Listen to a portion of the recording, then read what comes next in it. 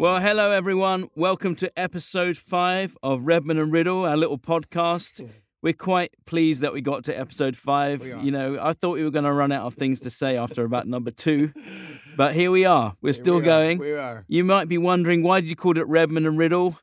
I think mainly we like alliteration, and we couldn't think of anything clever to say worship-wise. Yeah, it's really the truth of it. But what I love it because it's really two mates, two friends talking about worship as if we were just sitting in the coffee shop, because that's how this whole thing started. Just some conversations, realizing we're on the same page on so many things, realizing we're able to sharpen each other through conversation and thinking, why don't we record some of this? So this is where we are, Redman and Riddle, still trapped in a room somewhere talking about worship. And we haven't got it all right. We're just learners along the way, but we do want this conversation to happen. That's right. For me, that's the main thing, isn't it? We like you've said several times, isn't it a takedown? This is just about generating conversation. Let's make sure we're at least asking some questions, talking about some things and running things through the filter of the kingdom of God. Is this looking how it's meant to look? Come on. So that's what we're doing today. I hope you've enjoyed the ones so far, and I hope they have sharpened you in some way. Today, we're going to be looking at a big theme, immanence versus transcendence. Now, don't ask me to spell those words, but I do roughly know what they mean. So immanence, we're talking about the fact that God gets very up close and personal in your lives, gets very involved in your life. And then the transcendence of God, the fact that he's completely otherly, completely off the charts of anything we can imagine. And when those things come together, something really special happens. It's true. I've been fascinated, actually, with that theme right from the beginning, way back before a lot of people will even be born. When you were listening, when I wrote a song called The Friendship and the Fear, and it became an album title. Yeah. And for me, I don't think I've ever strayed from that theme, that fascination of what happens when you mix friendship with fear. How can it be that one who's so completely, utterly holy and righteous and radiant and pure and powerful, how can it be he wants anything to do with us? Yeah. And how can it be that he even paid a price that we might even be called the friends of God? Wow. I love that in when Jesus says to his disciples, I've called you friends. And he qualifies that by saying, because a servant does not know his master's business. Wow. He's saying it's about how much I reveal to you. You're getting so much revealed to you now of the deep and secret things of God that you're a friend of God. Wow. And I love that. And so I've always found that a fascinating subject. And it's a big one, though. Someone once said that trying to describe and convey God's like trying to pour the ocean into a teacup. But that's what we're doing today. We've got about 40 minutes or something, and that's our little teacup, and we're trying to talk about these grand themes.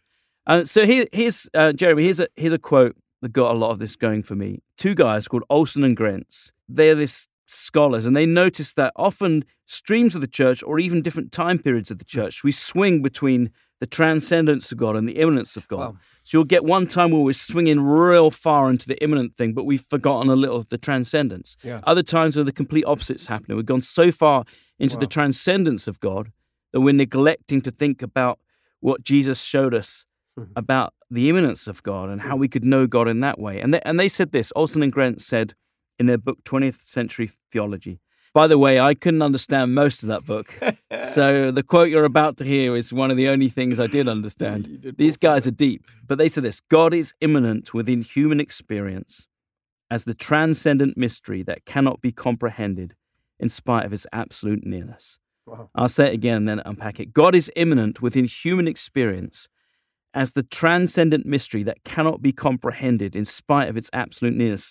What they're saying is, if you say you're drawing near to God, and then when you get there, all you find is a tame, domesticated, ordinary God, you're not as close as you like to think. That's very true. Because actually, when you draw near to God, yes, your sense of his mercy and his goodness and his kindness will increase, but at the same time, you'll see more of his holiness, more of his greatness, more of the grandeur and awesome qualities of who God is. Wow. That's what happens when we truly draw near to God. And I think it's fair to say that sometimes that pendulum swings, right?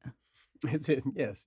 Yeah, it does. It does swing. I was actually going to ask you, because I can testify that, like, in your life, this has been one of the most consistent things that you have championed, that you have challenged, the church in. I remember like one of my first real introductions to you, besides the few little run-ins that we had, was this little gathering that you had for Vineyard worship leaders. And obviously the Vineyard movement, for those of you who are old enough to remember, it was this movement of worship that championed intimacy. And it was known for its intimate worship. And honestly, it was really profound. And I don't honestly think it was speaking so much to the content of the song so much as the style, in the sense of his nearness that the songs carried. And so they dubbed it kind of intimate worship. But you kind of came in with a corrective word. You may not have known that it was a corrective word. Sounds kind of arrogant. But no, I think it was challenging. But you basically said, hey, and you did it in the most beautifully British way, where I posed it as a question, probably. Yeah, exactly. It's like, perhaps have we maybe taken this a little too far? Have we pushed into? Have we taken intimacy and turned it into familiarity? Have we lost something of the reverence of God here? And I honestly think it was a prophetic thing that you were doing, and not in a bad way. Something of like, hey, we have to hold these intentions. When we hold this intention, because really what we're talking about when we talk about the immanence versus the transcendence of God, what we're talking about is really the heart of worship, because it's only when you hold these two things in tension, when you truly hold them in tension, that the true undoing wonder and awe of worship is really felt. It's only it's where our brains start to explode, and only our hearts and our spirits know how to respond. Like it's beyond. It's like we don't understand how a God as magnificent as he is comes, like even just the incarnation, like that's where our minds just begin to explode. Like, not only did you come in human flesh, you came as a baby, you were born into the world, and everything, the intentionality of that, the fact that it's like that song back in the 90s, what if God was one of us? Yeah, I remember and I'm like, he was. Yeah. he became one of us.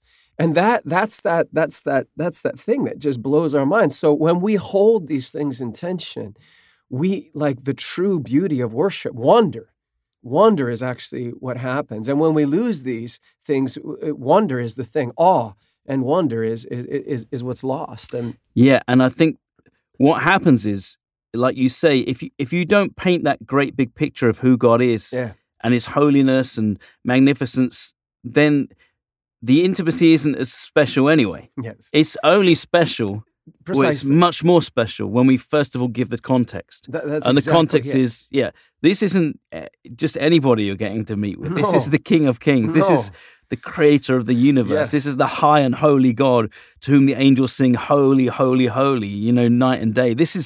That's who we're getting to draw near to now. And I think sometimes you could almost say, if you really value intimacy, then you have to value the reverence, because otherwise you're cheapening the intimacy. That's exactly it. And there's so many lovely pictures of this in Scripture. In Matthew 28, you've got this great thing. The late Eugene Peterson talked about this moment of what he calls resurrection worship, because you've got this Mary's kneeling, which is reverence. She's holding the feet of Jesus, which is the proximity and closeness element of it. Peterson says that on its own, bowing the feet of Jesus isn't resurrection worship. And in the same way, holding the feet of Jesus in closeness is not in and of itself an act of resurrection worship, but it's the two together. Wow. He says the acts of reverence and intimacy need each other. Wow. The reverence needs the infusion of intimacy, lest it become a cool and detached aesthetic.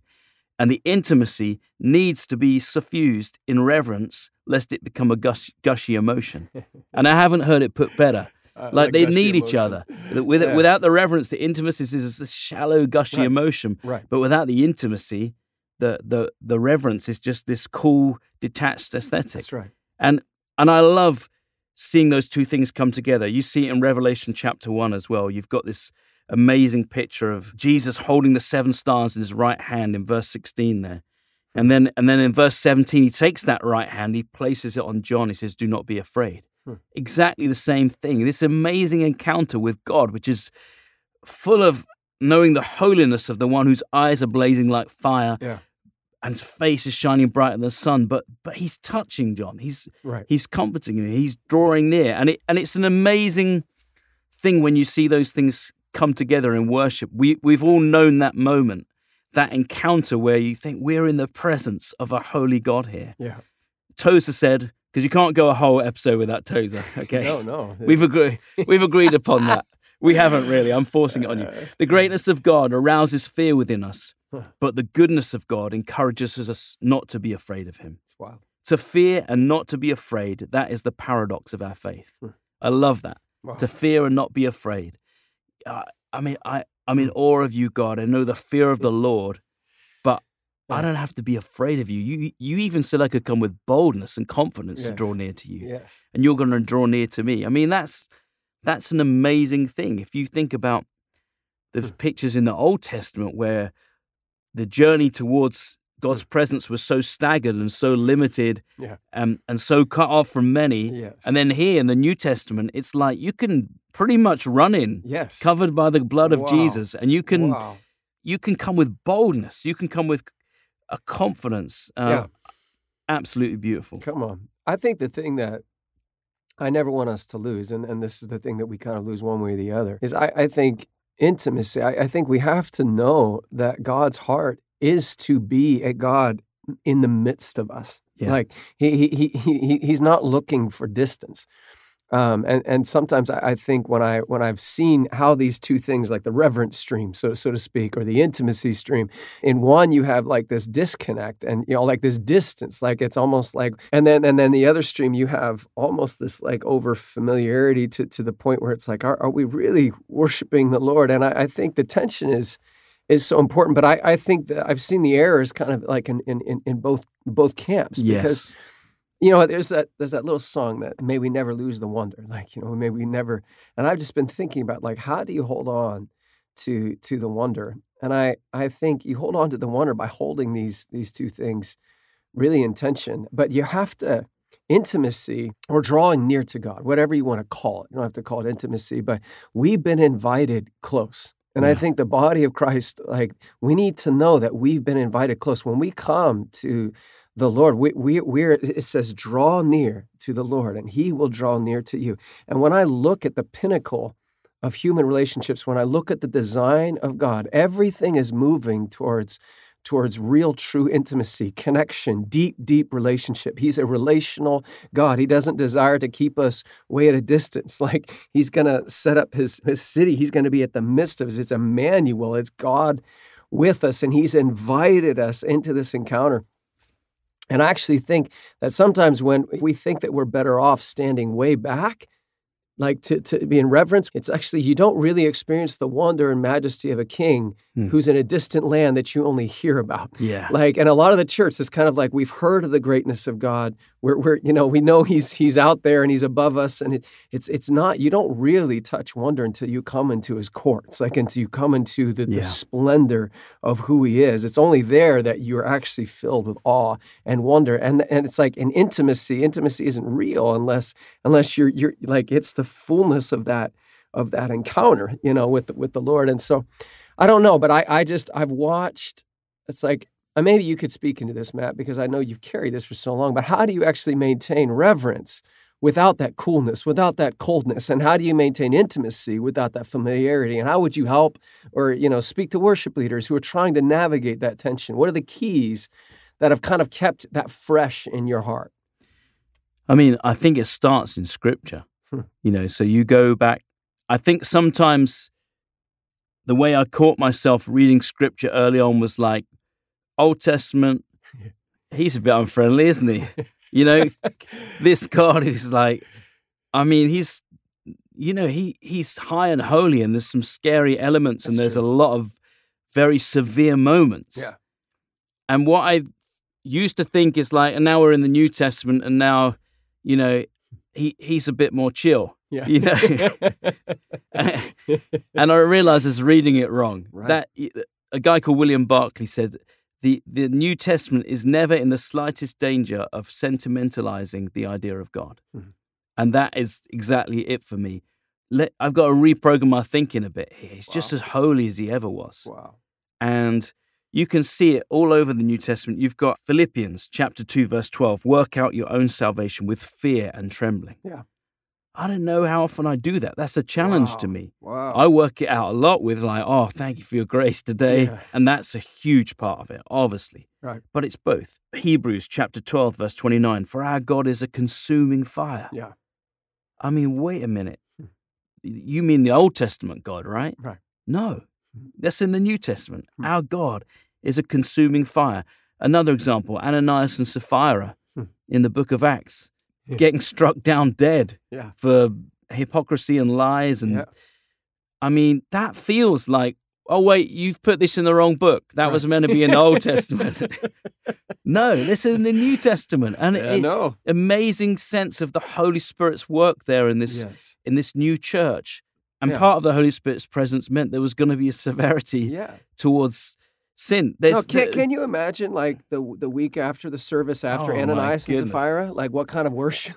Oh, my goodness. If you were leading worship that next Sunday, there might have been some fear and trembling, like, some like, oh, Lord. No, I mean, if you really think about it, if you were in the room where you saw that go down, like, and you're seeing the power of God, you're seeing the activity of God, like, it changes. And what's amazing, it's exactly the same thing. So because holiness is abounding, what also abounding is the grace. Wow. So that they'll be appreciating the grace just as much as the holiness, right? In that moment, they'll be like, whoa, you're that holy. And this kind of thing happens, and yet you said we could do this. I know. Jürgen Moltmann, he said, it's only in relation to the wrath of God that we know the mercy of God. Wow. And that's exactly it, isn't it? Wow, it's like, Matt, say that again. It's only in relation to the wrath of God that we know the mercy of God. Wow. And it's just, that was a moment, I'm sure, of realizing, it says somewhere else in Scripture, consider the kindness and sternness of God. Somewhere else in the New Testament, consider the kindness and the sternness. And I want to make sure I'm doing both. So I think for me, in answer to the question, it definitely starts in Scripture, like trying to get an understanding of, right, who is it here that we're worshiping, and how are we meant to approach? And when you get in it long enough, you start realizing they're both in here. Yes. Yes, the fear of the Lord's in here, but very much so the friendship of the Lord's in play too. And I think we have a challenge in our day because especially to convey and depict and capture something of the reverence side, because we're not in a culture that appreciates reverence. It's true. In fact, our culture is going in the opposite direction, towards irreverence, downgrading what we think about people in authority positions. Even in terms like of centuries ago, our concept of royalty would have maybe been a little bit different. Totally. So we're in this society where so much is going in the opposite direction. And so it becomes a really important challenge to try and get to grips with some of those themes. And in some ways, in the Old Testament, you'd be approaching the temple, the tabernacle, and everything about that journey was telling you God is holy. The way it was laid out, the furnishings, the colors, all of it. Every little ornate detail. Plus, you do anything slightly amiss, you die. That really helped increase the reverence too. That's a huge clue, isn't it, along the way too.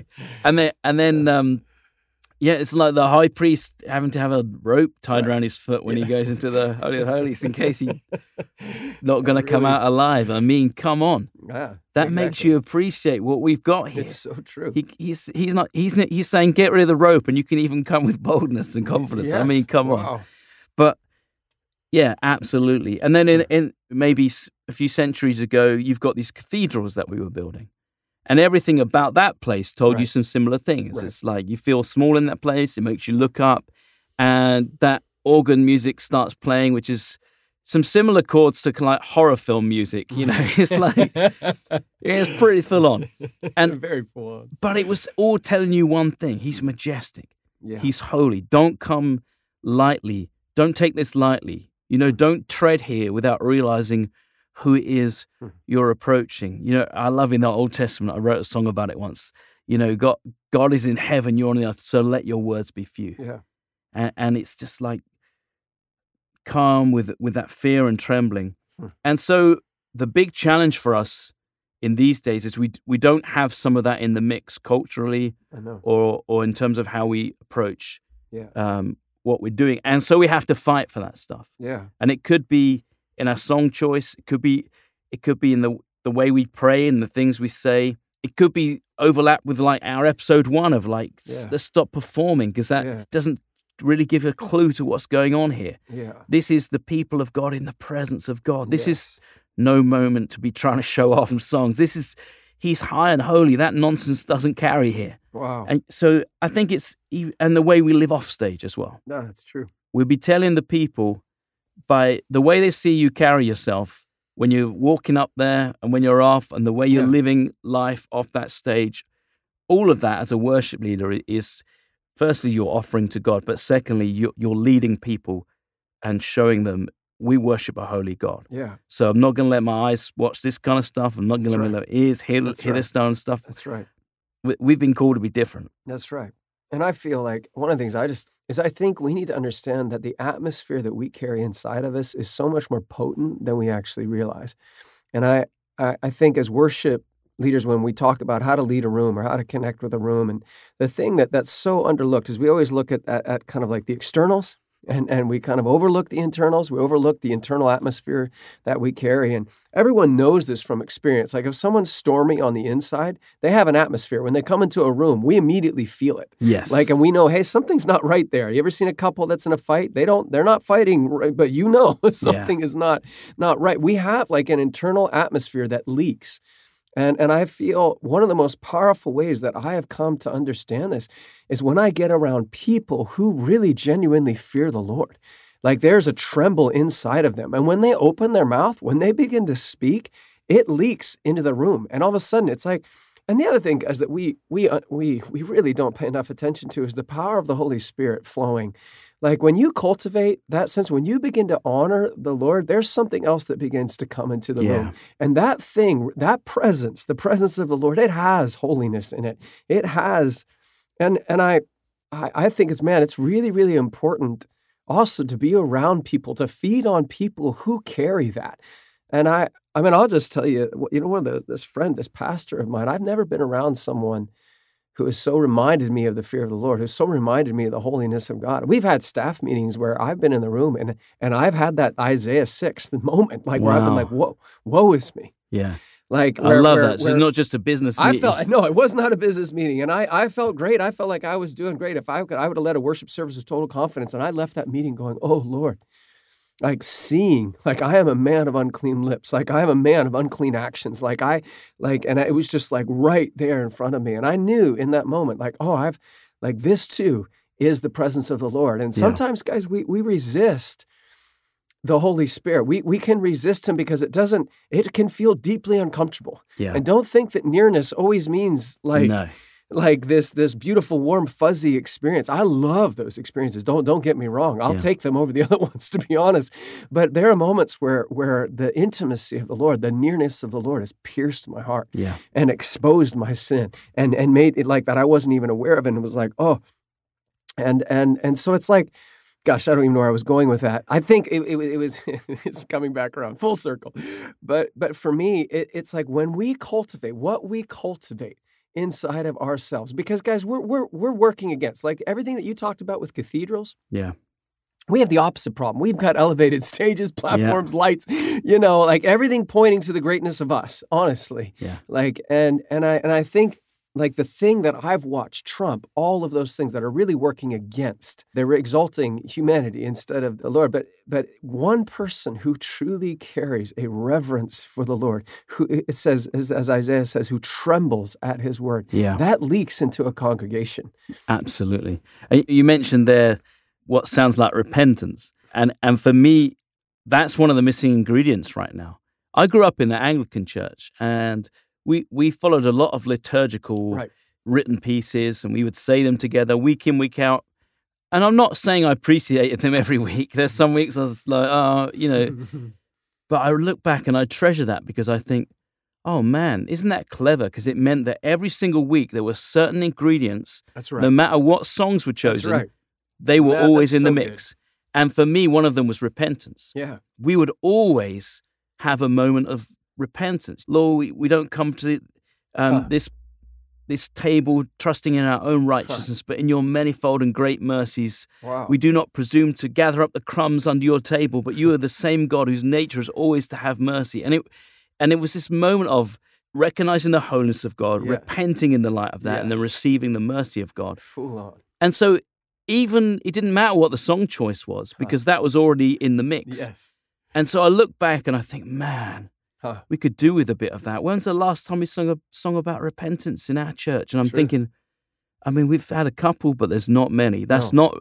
not often in the mix, but it was in the mix every single week Wow. in my church. And Wow. so it's a recognition every single week of the holiness of God. Wow. And it's so important, isn't it, to think about, okay, we may not have this, what we call liturgy, but we've all got our liturgies. Right. The way you do your service, the way you approach it, you've got your way of doing it, Right. and that is your liturgy. And you have to make sure that your liturgy is making clear what the main and plain things are in this thing. So good. And it's leading you. We were always on a journey, really, to, in fact, if you think about it, the repentance should become before the drawing near to God. Yeah. Let's get ourselves right. Yeah. Let's recognize who it is we're coming before. Let's recognize the shortcomings we had and just get ourselves right with God before we draw near. Come on. And so that's really important to me. C.S. Lewis, he had some interesting thoughts on what kind of language we use when we talk about faith. And I think these might be helpful here. He said that when we talk about faith, there's these three categories of language we use: the ordinary, the poetic, and the theological. It's quite a helpful thought for songwriters, actually. I often think about this when I'm writing a song. Am I leaning too heavy into any of those? Is there any of those that I'm not really leaning into at all? Like this song just sounds like an essay because there's no poetry in it. I love a Bono quote. He said, you can have 1,000 ideas, but without emotion, it's just an essay. Wow. And sometimes a song sounds like an essay. That might be a weakness of some of the old hymns. As much as I love them, True. the weakness can be sometimes, it's just like a lesson about God. Yeah. But I want to go further than that. I want to be able to give my response to him, and even further than that, I'd like to be able to encounter him. And so, Wow. you can lean into that. Or the theological language. If you lean too heavy into that, then it sounds like, I don't know, scientific experiment with all these little words that you don't really know what they mean. I used one earlier. I said the manifold. That's like a part of a car for most people. But so there is the kind of language in there, and then the ordinary language. That's probably where we hang out the most. Yeah. And of course the problem is the strength of that is that you can make God accessible and approachable and relevant. The downside is that if you're only ever living in the ordinary language, then he just sounds ordinary. That's right. Instead of extraordinary. Wow. They once said about Bruce Springsteen that his gift with the songwriting was he would take someone's ordinary life and make them sound extrioordinary. Wow. And in the church, we've often done the same. We've done the opposite, Yeah. Take the extraordinary God, and Make it suddenly he super just ordinary. sounds so ordinary. Seriously, though. So that's one thing to think about in this, when we're talking about immanence and transcendence. Think about those three types of language: ordinary, the poetic, the theological. Are you using them? Is there a good balance between them? Yeah. I think that's a helpful one. That's so good. I love the intentionality, because this is something you have to actually put intention to. Like, you have to work. Like, I think unless you have like a Paul on the road to Damascus kind of moment where you are knocked off your high horse and you are met by a blinding light and you hear the voice of the Lord, and again, I hunger for those kinds of experiences. And I've had not anything close to that, but I've had these powerful encounters with the Lord that have reminded me of that. But this is also something that I have to feed. And it's kind of that thing. I love the thing about the Book of Common Prayer is that it basically takes you through. It's a disciplined reading to make sure that it's like your view of God is as holistic and manifold. Yeah. Very good, mate. Very good. I knew you'd know what it meant. But it is. It's like there is a manifold wisdom of the Lord, and you have to. It's like that kind of intentionality. And sometimes when we just feed on what our hearts kind of naturally crave or move towards, we miss so many parts that really do provoke the wonder of God. And honestly, I would say if you guys don't read from people in the 1800s, you probably won't get a lot of this. There is a real understanding that they had. And I really try and read from people who weren't Christians in my day and age, because they're the humanism, the power of human is like the more grandiose man has become in his own eyes, it's really hard to touch the reverence of the Lord. And we don't realize how much of that stuff has leaked into church culture, has become a part of church culture, until you begin to read in the 1800s where they weren't really combating that, where there was like a real reverence and respect, not just for God's authority, but for man's authority as well. And you read that tone, and that tone, again, catches, inside of you. There's something in your spirit that testifies. I so agree with you. Like, it's sometimes you have to wade through some language. Sure. But the gold there's so much gold, there's so much treasure in those books. I remember a guy, Francois Fenelon, he was one of the spiritual advisors to one of the King Louis of France, like hundreds of years ago. And he had this gem in there. He said, "Make yourself little in the depths of your heart." And I remember reading that and thinking, oh, wow, that's everything I want to do. Wow. But it's amazing to me that it's coming from someone written hundreds of years ago who was advising one of the kings of France about spirituality. And none of those books, Can you imagine if that was an advice given to kings of our day? Yeah, amazing. Make yourself little in the depths of your heart. What kind of government would flow? Oh, I love that. Yeah, it's wonderful. But there's none of those books like Francois Fenelon or any of those people. They never sound like a self-help book, do they? Like it's a whole other tone. It's a whole other tone. And some of it's harsh and some of it's heavy. Right. And I find myself there's certain authors. Right. Oswald Chambers might be one. I can't do him every day. Right. If I'm reading Oswald Chambers every day, I after day 4, I feel like I'm the most miserable, worst human being that ever lived. It's true. And, it gets counterproductive. Yeah. After a little bit, I need a little mix, but also the old hymn books. That's another place to go. I mean, I said earlier that maybe sometimes the weakness is some of these hymns can become like an essay. Right. But the strength is some of the poetic richness and some of the areas of revelation they dive into are so all-encompassing. Celebrate. Amazing. You're amazing. like, oh my goodness gracious. And their language for it. Every time I start to, it's such a humbling thing to read through. I literally have made it a discipline in my life to read the hymns. Yeah. Because for one, I'm always hungry for language because I think we're always looking as songwriters for fresh language, and I don't know how many, that's been a huge piece of inspiration for me just to read hymn books. It also just reminds you that whenever you think you've hit it, as far as we've said everything there is to be said about God, then you start reading the hymns and you're like, oh wow, we haven't even scratched the surface. Some of the kind of poetic angles they're coming from. Yeah.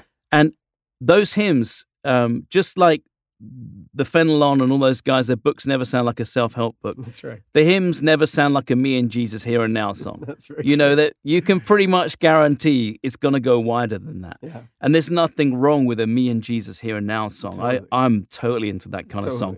But if that's all I'm singing or all I'm writing, there's definitely a problem. Right. I heard it described like this one time, that some of the best songs, they bring in this timeline to blow everything open. Yeah. So they tell you about the God who was and the God who is and the God who is to come. Yes. So they don't just tell you about the God of today, they tell you about the God of yesterday, the God of today, and the God of forever. Right. Graham Kendrick, he showed me one time, he's like, look, verse 1 is reenactment. You tell the old story of what happened. You tell something about the story of God. Make sure that our scope's bigger than just here today, like me and my experience with Jesus here today. Then the second phase is the realization. So you go from reenactment, telling the story, to realization. What does that story mean to me here today? And then you go from there to the anticipation. So this isn't even the end of the story, guys. There's more. There's more. So we've got reenactment, realization, anticipation. Wow. All you're basically doing is worshiping the God who was and is to come, the God of yesterday, today, and forever. Profound. And immediately what you've done is you've opened up the landscape. That's right. This is a whole different thing we're involved with now. Yes. And the me and Jesus part of it's going to be even more powerful. Right. Because it's like, whoa, I'm part of this epic love story with God. Right. And I love that approach. And it doesn't have to be complicated. Wow. One of my approaches, when you get into something like themes of reverence, we all automatically think, it's got to be complicated now. This is, this is going to get complicated. No, it doesn't have to be. Simple. A song can be simple without being shallow. That's right. And I think some of my favorite songs have done that. But the whole old song, There Is a Redeemer. Yeah. Melody Green, verse 1, there is a Redeemer, Jesus, God's own Son. It's telling the old story, reenactment. Wow. Verse 2, Jesus, my Redeemer. So now it's the realization, oh, wait a minute, that's got relevance to my life. Wow. That Savior, he's my Savior. Wow. The God of today, right here today. And then stage 3, anticipation. When I stand in glory, I will see his face. So you look at that song, that's not a complicated song. No. But it's in no way shallow. Right. It's a simplicity to it, but it's man. taken you into the story of God. And I'm all for that. You clearly are all for that. You've literally done that. You've written those kinds of songs. I think for people, and maybe this is helpful, and we'll probably have to bring this to a close, but I feel like the most important thing, and maybe just speaking to songwriting, worship leading is, but I think it's fascinating because we not only get to be born again in God, and of God, we get to grow up in God. Yeah. And I think, which means that we go through stages. We actually mature, as believers. But sometimes I think when we miss certain stages, the next stage that we try and walk in is actually hollow.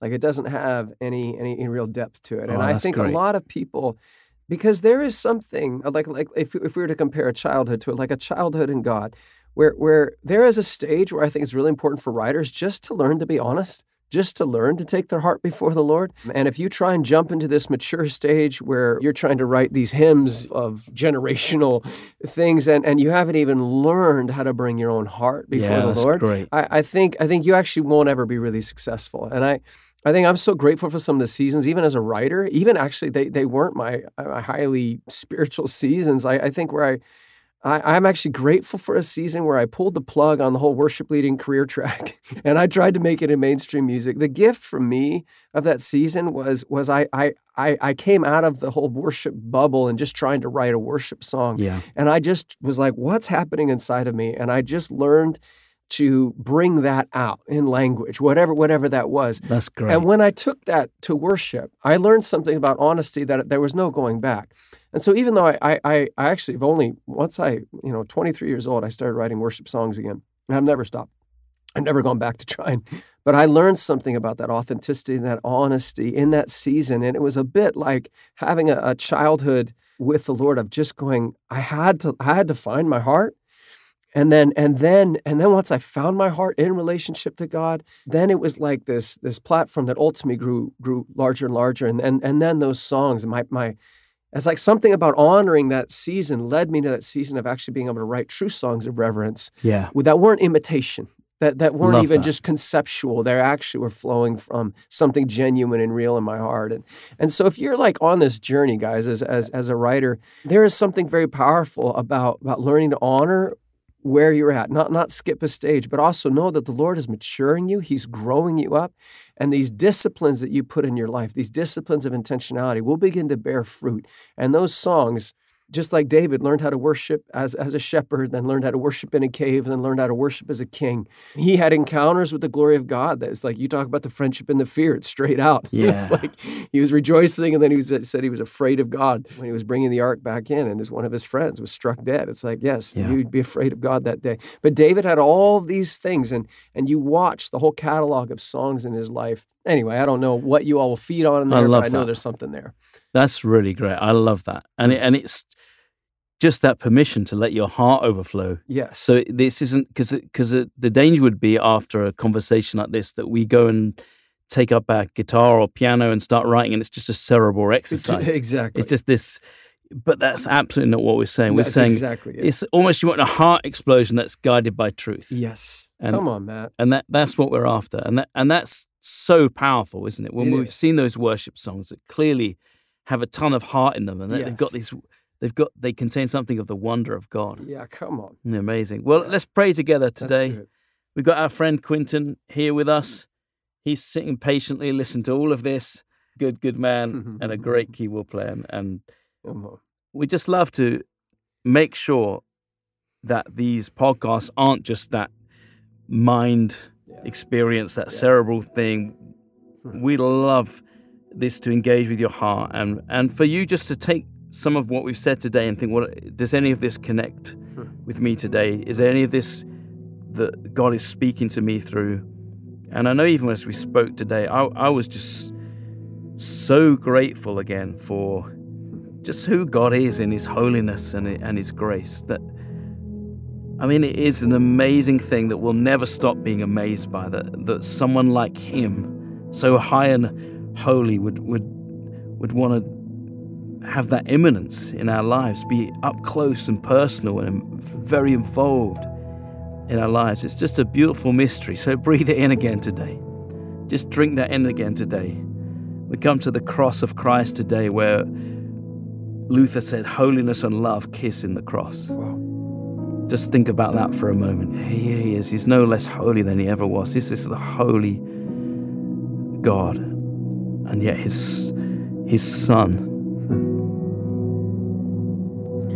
wow, bringing us the most full expression of love we've ever seen. So just breathe that in today. I love this from John Piper as well. God meets us in high and holy ways. He meets us in lowly and meek ways. He meets us in thunderously glorious ways. He meets us in quiet, intimate ways. He meets us in complex ways and simple ways, furious ways and merciful ways. Thank you, Jesus, that we have the privilege of meeting with you, of drawing near, of knowing God and being known. I just want to pray like a prayer that will I want to pray that the Holy Spirit would reveal Jesus to us, and I want to pray that over you. But before I do, I want you to quiet your heart and believe as you pray this that the Lord will. The Holy Spirit delights to glorify the Son. He delights. And some of the ways that we're looking to see Jesus, only the Holy Spirit can unlock.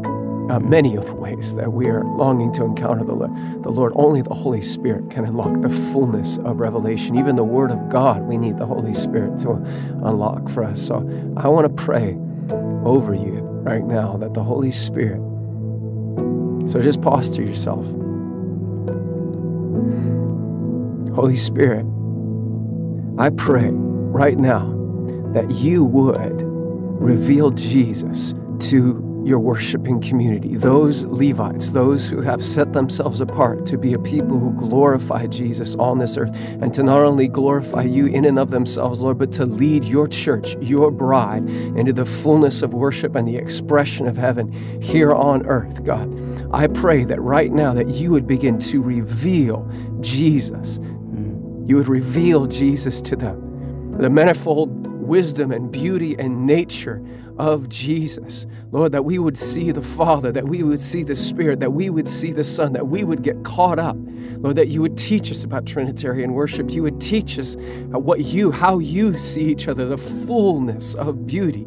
Lord, the adoration that is within your very relationship. God, I pray that you would pull us in. Holy Spirit, lead us into the worship that pleases you.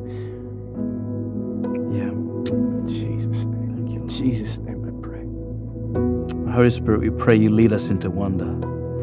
Would you lead your church into wonder?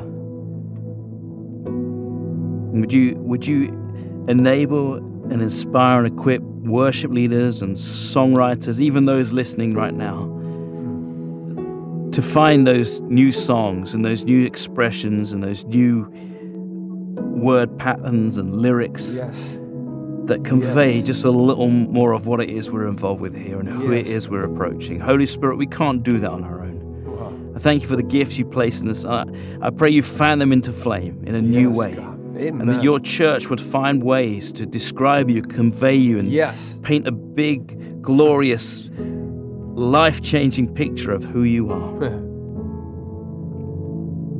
Wow. Yes. Thank you, Lord.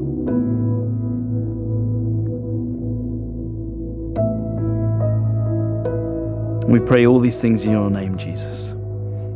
Amen. Thanks, everyone, for checking in with us today. Thanks for hanging in with us through this conversation. I hope you found it inspiring, and I hope it's going to lead to other conversations with those you love and with your worship teams. Not saying you don't love them, but you know what I'm saying. And with your maybe your pastor, whoever it is. We feel these are such important times and important themes to be talked about. And so let's keep this conversation going, and we'll see you on our next episode. God bless today. Hey, before we go, I wanted to just let you know how you could be part of this ongoing conversation too. Jeremy and I have decided to record some question and answer special episodes where we'll take some questions and comments from worship leaders and worshipers around the world and then let you guide the conversation. So if you'd like to try and contribute, then here's how. We've got a special phone number with a voicemail set up. So call 1-888-774-5679. which is 1-888-77-GLORY. That's 1-888-774-5679 or 1-888-77-GLORY. Leave Jeremy and myself a message and we'll see where it goes.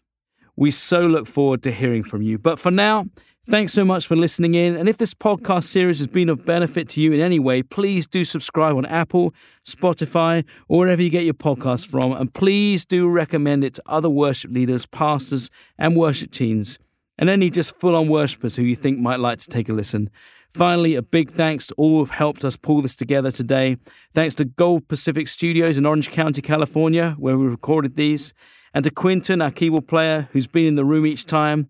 And a big thanks to Sam Bailey for the theme music. A massive thanks to Jason Jones, Andrew Senga, and all of the Integrity Music family who've done so much to make these podcasts happen. God bless you today, wherever you are. We'll see you next time on the Redman and Riddle podcast.